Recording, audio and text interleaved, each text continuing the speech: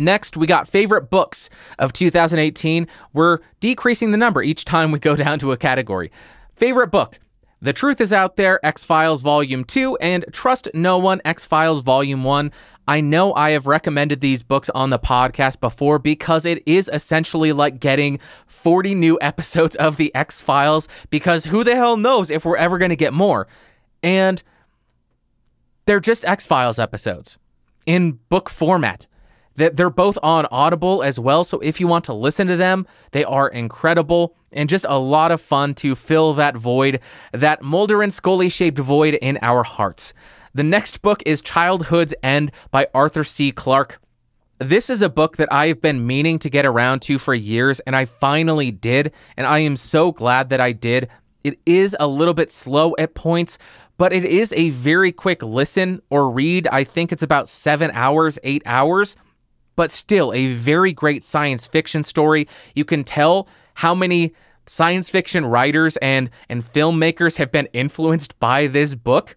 It is just excellent and a very good and interesting story about what would happen if extraterrestrials visited Earth. That's all I'll say about it.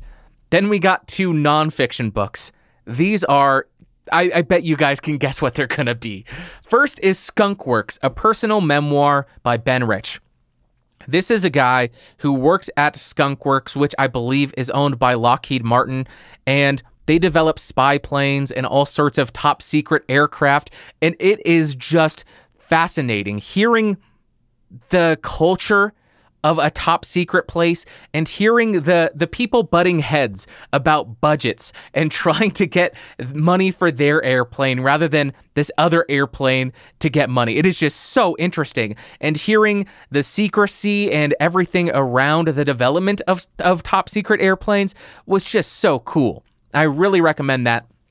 And then my favorite book, I think I finished this in 2018. It may have been December of 2017, but I think it was around January. Area 51, An Uncensored History by Annie Jacobsen. This too is an audiobook. I think all of these were audiobooks actually. And this one, it takes all that speculation that I have had about Area 51 and kind of removes some of that mystery, which is a bummer. But the story of what has actually gone on there is just as interesting and fascinating. And I've actually alluded to a story in this book where test pilots for the jet would wear gorilla suits in case any pilots of propeller planes would see them. And when they would go to the bar and be like, I saw this airplane without any propellers. Who was flying it? A gorilla. They would think that person was crazy. So the pilot who saw the jet is not going to spill the beans because they don't want to be thought of as crazy.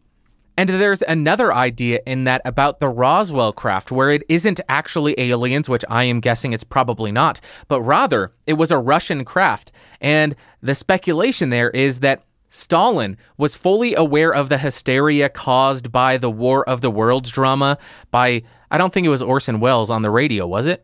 Whoever it was. The War of the Worlds being broadcast on the radio caused an entire state of hysteria. People lost their damn minds. So it could have been that Russia was just trying to reinstate a state of hysteria in the U.S. by saying, oh, we got aliens who are actually here. So it could have been that, or maybe it was an experimental craft and they were just wearing alien suits, so if anybody found it, nobody would believe them. And those are my favorite books.